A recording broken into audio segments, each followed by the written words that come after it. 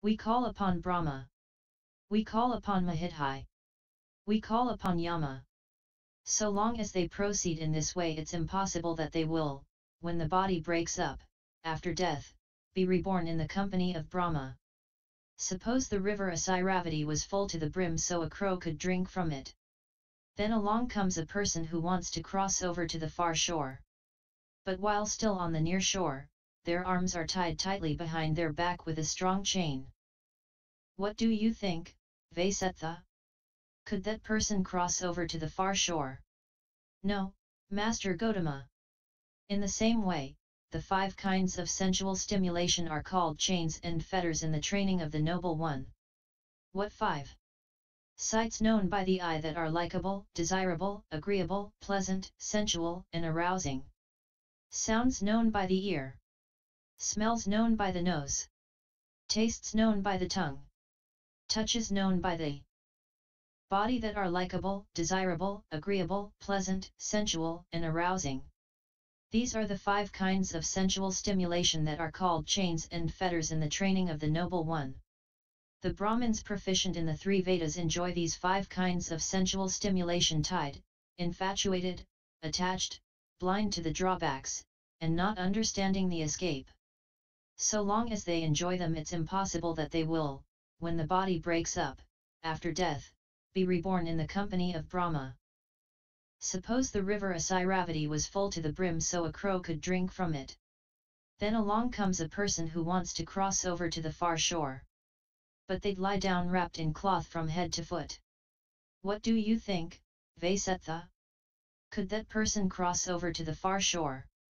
No, Master Gotama. In the same way, the 5 hindrances are called obstacles and hindrances and coverings and shrouds in the training of the Noble One.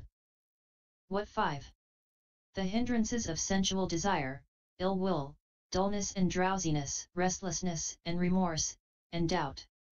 These 5 hindrances are called obstacles and hindrances and coverings and shrouds in the training of the Noble One. The Brahmins proficient in the 3 Vedas are hindered, obstructed, covered, and shrouded by these 5 hindrances. So long as they are so obstructed, it's impossible that they will, when the body breaks up, after death, be reborn in the company of Brahma. 3 Converging. What do you think, Vasettha? Have you heard that the Brahmins who are elderly and senior, the teachers of teachers, say whether Brahma is possessive or not? That he is not, Master Gotama. Is his heart full of enmity or not? It is not. Is his heart full of ill will or not? It is not. Is his heart corrupted or not? It is not. Does he wield power or not? He does. What do you think, Vasettha? Are they Brahmins proficient in the 3 Vedas possessive or not? They are. Are their hearts full of enmity or not? They are. Are their hearts full of ill will or not? They are. Are their hearts corrupted or not? They are. Do they wield power or not? They do not. So it seems that the Brahmins proficient in the 3 Vedas are possessive, but Brahma is not. But would Brahmins who are possessive come together and converge with Brahma, who isn't possessive? No, Master Gotama. Good, Vasettha. It's impossible that the Brahmins who are possessive will, when the body breaks up, after death, be reborn in the company of Brahma, who isn't possessive. And it seems that the Brahmins have enmity, ill will, corruption, and do not wield power, while Brahma is the opposite in all these things. But would Brahmins who are opposite to Brahma in all things come together and converge with him? No, Master Gotama. Good, Vasettha. It's impossible that such Brahmins will, when the body breaks up, after death, be reborn in the company of Brahma. But here the Brahmins proficient in the 3 Vedas sink down where they have sat, only to be torn apart, all the while imagining that they're crossing over to drier ground. That's why the 3 Vedas of the Brahmins are called a salted land and a barren land and a disaster. When he said this, Vasettha said to the Buddha, I have heard, Master Gotama, that you know the path to company with Brahma. What do you think, Vasettha? Is the village of Manasakata nearby? Yes, it is.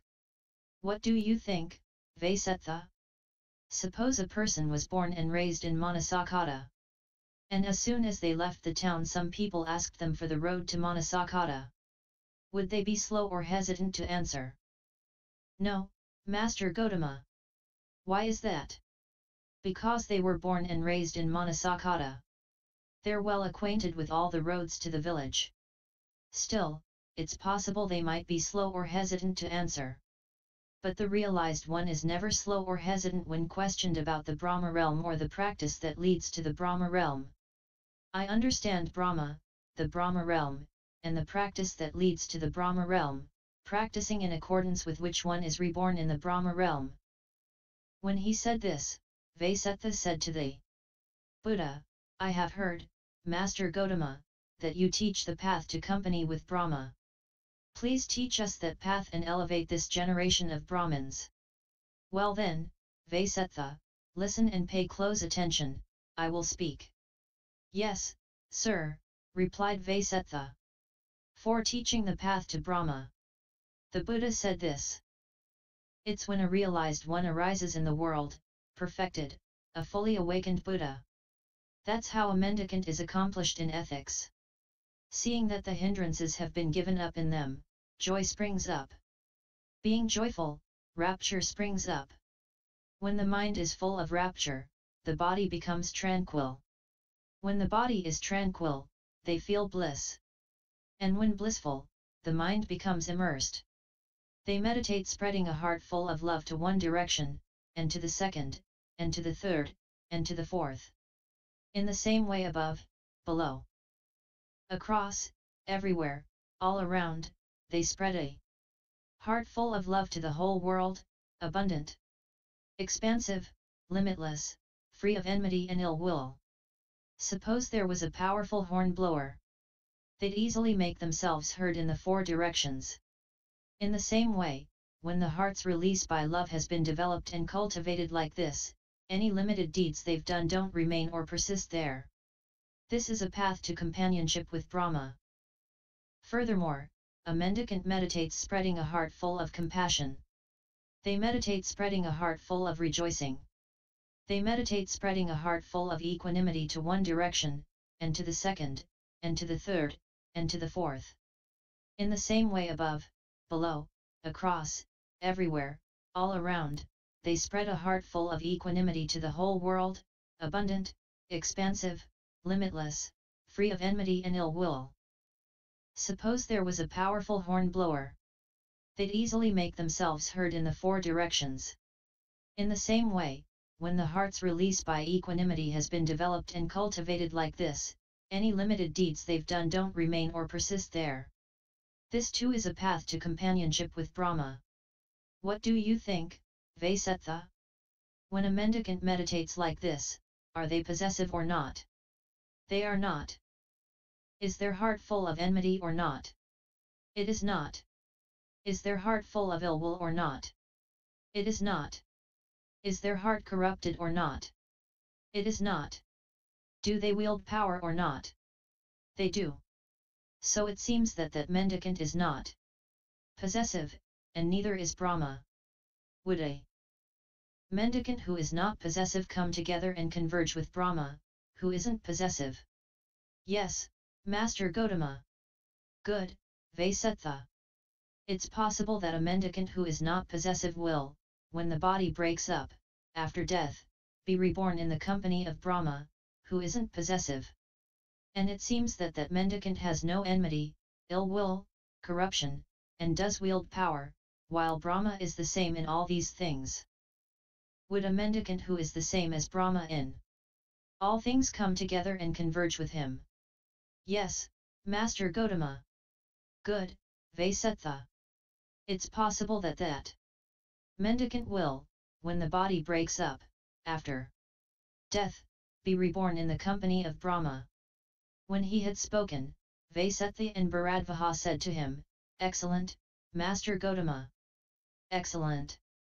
As if he were righting the overturned, or revealing the hidden, or pointing out the path to the lost, or lighting a lamp in the dark. So people with good eyes can see what's there. Master Gotama has made the teaching clear in many ways. We go for refuge to Master Gotama, to the teaching, and to the mendicant Sangha. From this day forth, may Master Gotama remember us as lay followers who have gone for refuge for life. NDN 0